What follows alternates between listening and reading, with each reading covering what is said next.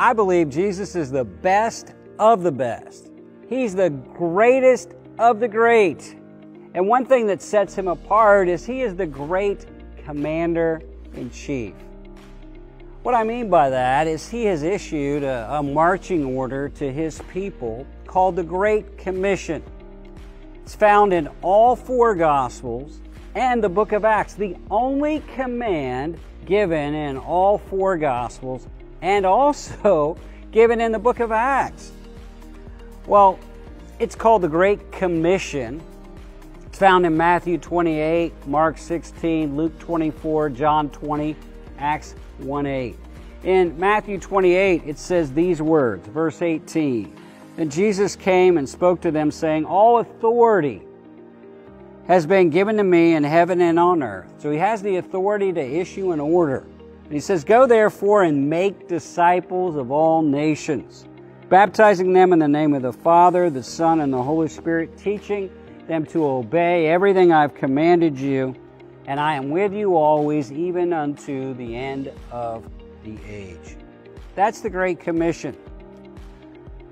And I want to explain to you the fact that this Great Commission is not the Great Suggestion. He's not saying, well, if you get around to it, if you're one of the special people, I suggest that you think about maybe doing this. No, it's a commission. It's an order. It's something that we have to keep. A commission, the reason theologians use that term is it's an order from the commander-in-chief to a soldier that has to be obeyed. If the soldier disobeys this order, they will be court-martialed for treason. I wonder how many people who call themselves Christians could be court-martialed from the army of God because they're not obeying the order to make disciples. We are called to make disciples. It's not the Great Suggestion, it's the Great Commission. And it's God's will for everybody's life. People are like, well, what's God's will for my life? Well, one thing we know is God's will is this command given in all four Gospels and the book of Acts to make disciples. It will look different for different people. It'll look different at different times in your life.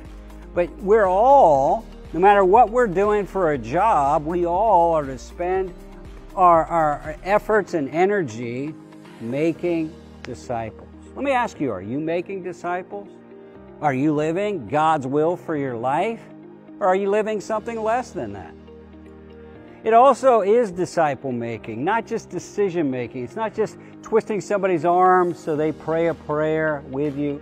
It is making disciples. It's teaching them to obey everything Jesus commanded. It's teaching them how to live out the Gospels, how to live out the truth of Scripture in their lives, and how to make other disciples.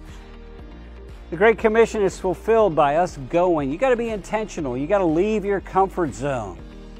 I'm a shy person by nature. I have to push myself to get out of my comfort zone, to build bridges and relationships with people. You have to proclaim the good news. Mark 16 says, go and preach, proclaim the gospel to every creature. You got to tell people the facts. God, sin, Jesus, crucifixion, resurrection, faith in Jesus brings salvation. You got to tell them the facts. Help them get baptized. Help them make a public statement of their faith in Jesus. And train them to obey. Spend time with them. Teach them how to do things like read the Bible, pray, how to share their testimony, how to share the gospel with other people. The Great Commission results in church planting. So what do you mean by that? Well, when the first disciples heard the Great Commission, what did they do? They went and prayed for a week for the coming of the Holy Spirit, and then they planted a church. It's a result of fulfilling the Great Commission. Some of you listening to me right now, your next step is to start gathering people, teaching them the Word of God, and creating a church in your apartment, in your house, in your home, in a place that you rent. It it moves you. As you reach people, they have to be in a church to really be baptized and learning to obey. So you end up starting one or being part of a group of people that are starting one. The Great Commission contains the great promise. You want to experience the presence of Jesus? He said, I am with you when you are making disciples. It's a promise. You say, well, what's that look like? Well, it looks like this. And you know what I'm talking about, some of you. When you are making disciples, the words coming out of your mouth are better than what you think you have in your head.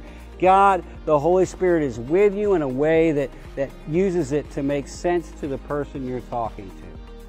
The last part is, it should not the great suggestion. The Great Commission should be our great obsession. We should live to make disciples. We should live to fulfill this commission and to obey our Commander-in-Chief. Are you obeying the Great Commission? Jesus is the greatest. Make followers of Him.